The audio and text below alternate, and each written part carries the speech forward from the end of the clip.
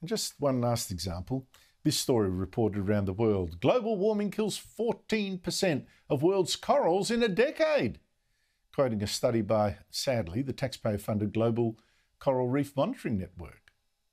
It sounds scary. But again, I'm already thinking this study picks 2009 as the start year for measuring this decline. Does that just happen to be because coral cover in that year peaked? And thus, if you take that as your first year, it's going to exaggerate any decline afterwards. And by the way, it wasn't just global warming that led to the supposed decline. This study said reefs had also been dynamited and polluted. I talked earlier to a whistleblower, Professor Peter Ridd, a marine physicist, who was sacked by James Cook University after pointing out exaggerations by global warming academics there. The High Court is now considering his appeal. I started by asking Peter Ridd if this claim of a 14% decline in coral cover in a decade was actually true. I doubt it very much. It's very interesting when you read this report that, you know, the graph goes up and down, and they've picked the period when it was at the highest, 2008-9, and they've picked the period when it was lowest, 2018, and they show it going down. And it has, but it's also come up since then. So why did they choose 2018 rather than 2020? And also, why didn't they mention the fact that the Great Barrier Reef at the moment has record high coral cover?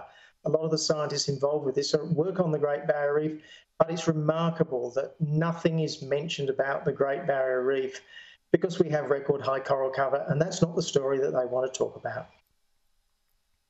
Now, I want to illustrate that point that you've referred to here, that the reef coverage goes up, and then it goes down, and then it goes up again because it recovers. I want to do that by first mentioning another claim in this report, that one single event in 1998 of coral bleaching, warmer seas, caused 8% of all world corals to die. Is that correct?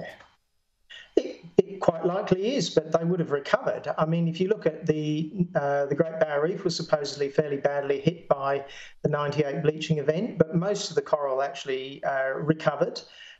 In fact, on the total Great Barrier Reef statistics, you can barely even see it on a blip.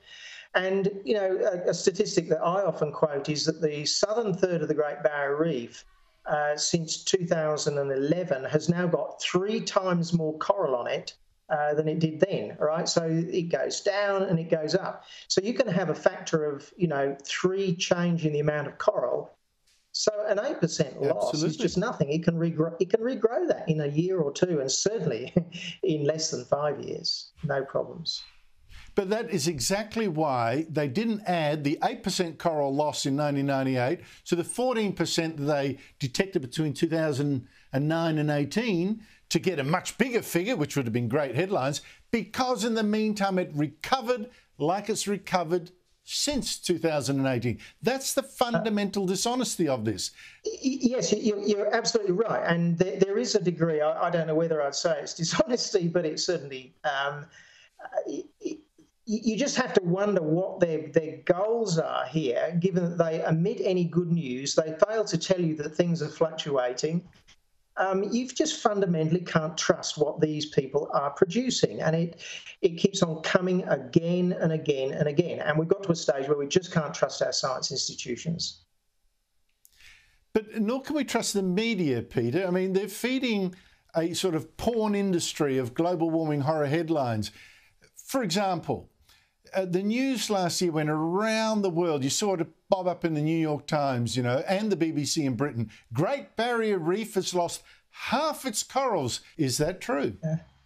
It is, but it all grew back again. You know, it goes up and down. So they'll pull out the number. And even now we're at record high coral cover. And this is where you're right, that the media isn't telling the story. They know because, you know, I've been putting out that we're at record high coral cover. The Great Barrier Reef Marine Park Authority doesn't want to talk about it, but the data is there and the media could report on it if they like.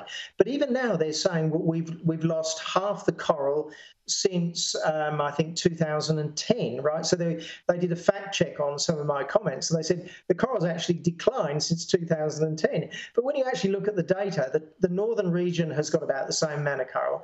The central region has double the amount of coral, and the southern region has got triple the amount of coral. So there's a fundamental dishonesty about the way the media report it, but there's a huge problem with what they're reporting in the first place, that you have these organisations who are not doing science, they're actually doing advocacy is what's happening.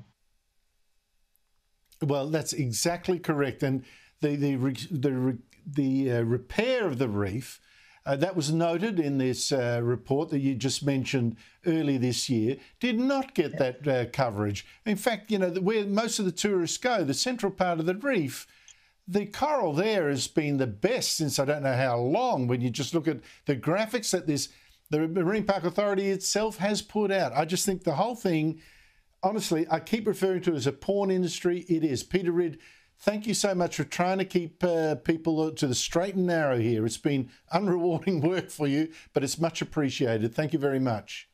Thank you very much.